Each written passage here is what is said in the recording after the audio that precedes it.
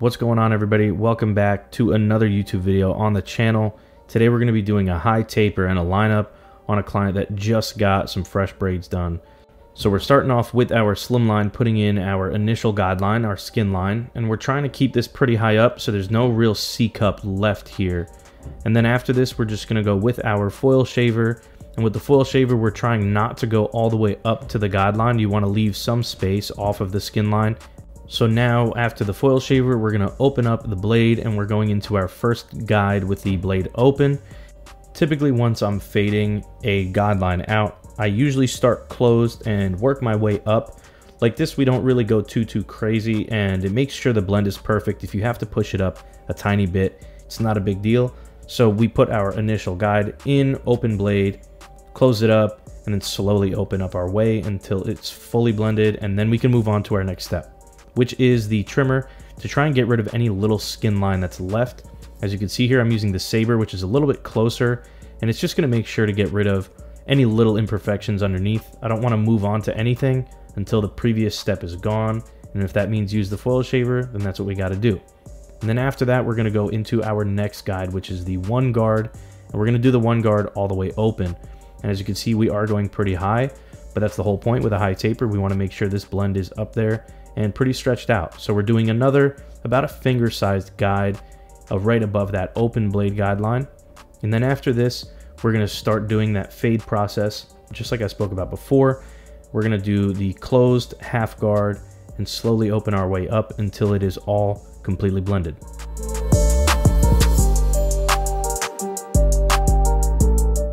So we can't be scared to go back, and I was using the half guard and I saw that there was still a bit of a line left there, so I took the half guard off and we are going to be going full open blade with no guard on, and we're just going to try and fade our way down until that line comes out.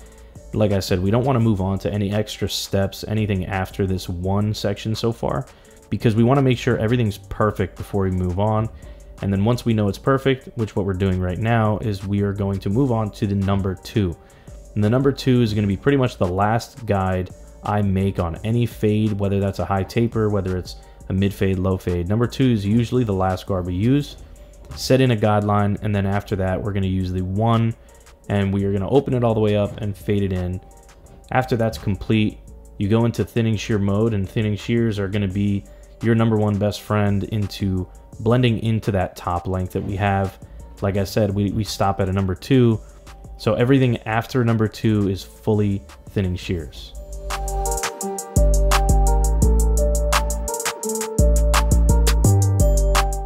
Now after we finish the thinning shears, we are on to the number 2 again, and now this is just to clear off any of the bulk that's remaining underneath the braid section. And after this, I'm going to line up on the back and the sides of the neck there. It's just going to keep my section nice and clean so that when I fade the back out, I don't have to worry about lining it up afterwards. We're still going to get back to it, but this is more of a personal preference thing.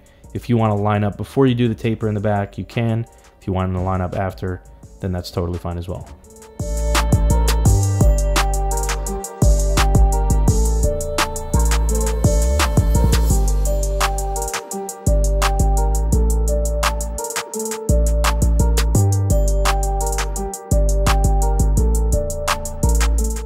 In the back, our process is going to be the exact same as the side pretty much. We're just going to start with our slim lines. We're putting in our initial skin line here, and notice it's definitely a little bit curved down. The reason we curved down the sides is because we want it to stay dark on the lineup. If it was straight across, it would be a little bit light on the edges, and you won't get as sharp of a lineup. So we make sure to curve that up a little bit.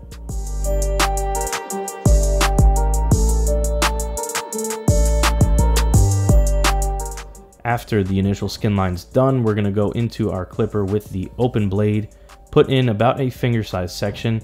One thing you will notice is that our guidelines are a little bit bigger on the back. The back of the head has much more dense hair, and it's a bigger surface area than the sideburn to be fading on, so you want to give yourself more room. And then just like I mentioned before, you're going to start closing it up, or start close and open it up. Just pretty much get this section faded out before you move on to the next one.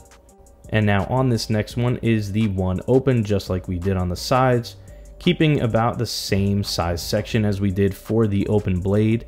And then, like I said before, it's all the same thing. It's all the same thing. You're gonna blend it out with the half guard. You could start fading down and to up, or start fading open to closed, whatever you prefer, whatever's easier for you. But just make sure that as you're fading, you make sure everything is perfect before you move on to your next step. If you have to push it up a little bit, that's totally fine. It's completely normal. And that's why we make sure our sections are the proper size, so it gives us the room we need to fade everything out.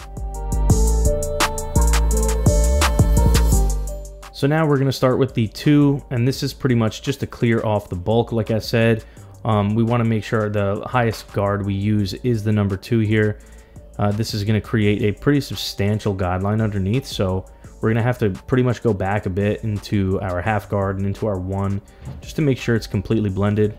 But I make sure to work my way down and not bite off more than I can chew. Keep going slowly. We'll figure out the top eventually. But here I'm just going in with the 1, and we're gonna slowly close our way up until that line underneath is completely gone.